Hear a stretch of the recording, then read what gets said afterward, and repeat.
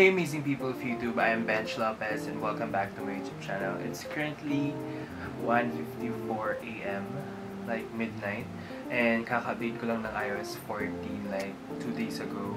Sobrang excited ko actually no iOS 14, pero natakot din ako na baka bumagal yung phone and stuff. Pero ayun, since may widgets na nga dito sa Apple, sa iOS natin, matagal na sa Android, but like iba yung feeling kapag iPhone. In this video, I'm gonna do a tutorial kung paano nyo maging aesthetic yung mga home screen news. So, papakita ko yung home screen ko. Ayan. Ito na yung naayos ko kanina actually. So, right now, gagawa na lang ako ng tutorial. So, ayan. Ito yung aking home screen. Ayan, iba-ibang color. May red, may green, may yellow. So, let's begin the tutorial. So, hi everyone! So, this is my home screen. So, bali may 5 akong home screen. I have this one, the main page, the red one, green, yellow, and the blue one. So, let's start. First thing you need to do is, of course, download sa App Store yung WIDGETSmith. I-type nyo na. After nang ma-download, you're just gonna have to open it and add a small widget. So, ito yung magiging una yung widget. This one is like a calendar siya. So, for you to customize this, punta kayo sa photos nyo. For example, you have these photos na, mga aesthetic photos. So, make sure you create a new album. Dapat sa album na yon isa lang yung picture kasi hindi ka pwedeng mamili kapag nandun ka sa WIDGETSmith. So, for example, color red yung gusto mong unahin. So, red one, ayan. And then, you're just gonna have to choose your red aesthetic photo. For example, ito. Ayan.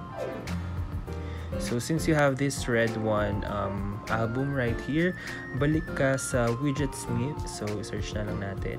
So, balik ka sa WIDGETSmith. And then, ayun, you can create a small widget. Ayan. So, pindutin mo to. Pindutin mo ulit. And then, punta ka sa pinakababa hanggang mahanap mo tong photo in album. So, sa photo in album, select nyo tong may nakalagay na selected album. Ayan.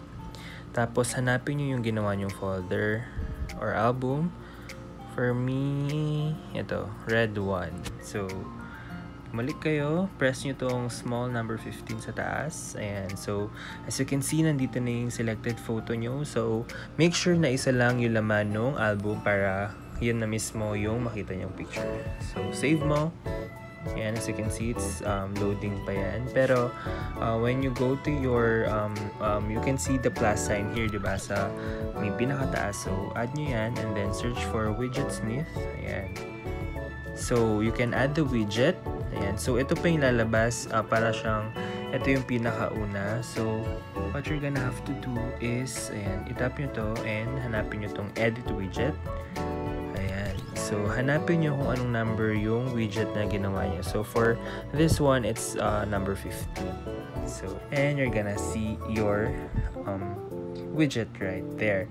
And of course, the usual na pagta-transfer ng mga application from kuwari, itong red, ganyan, tapos ito transfer mo siya doon. So, yun. So, after mo malagay lahat dito sa page na to, ito na yung mangyayari.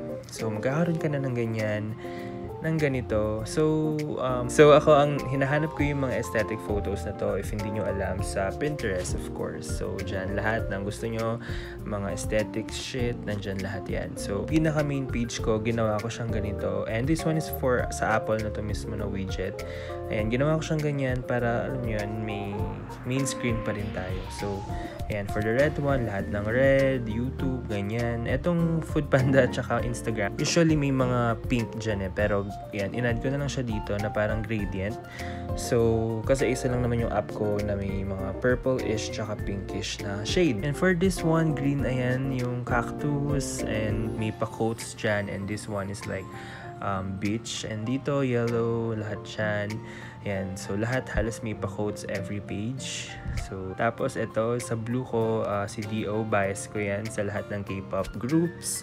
And ayan, water na may daisies and quotes again. So, nandyan lahat ng blue. Tapos, itong background ko is from Pinterest as well. Para siyang shadow ng bata or something. Yung dito sa bar sa baba, yung may phone, Spotify, Safari, and camera, hindi ko na tinanggal kasi ito yung mga go-to apps ko na hindi ko pwedeng tanggalin dyan. So, ayun, yun lang yung ating tutorial for today and sana na-gets nyo. So, ayun, marami pang ibang widgets app. So, for sure, marami pang mas updated na, alam mo yun, videos. Pero, ito yung ginawa ko para ma-achieve ko yung aesthetic na home screen. So, yun lang. Thank you, guys!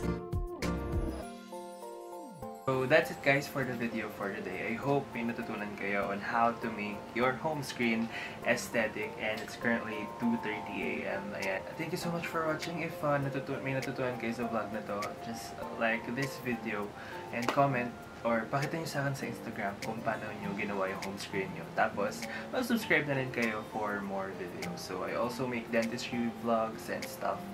So don't forget to comment down below and subscribe on my YouTube channel for more. So this has been me, Ben Lopez, and I'm signing off now.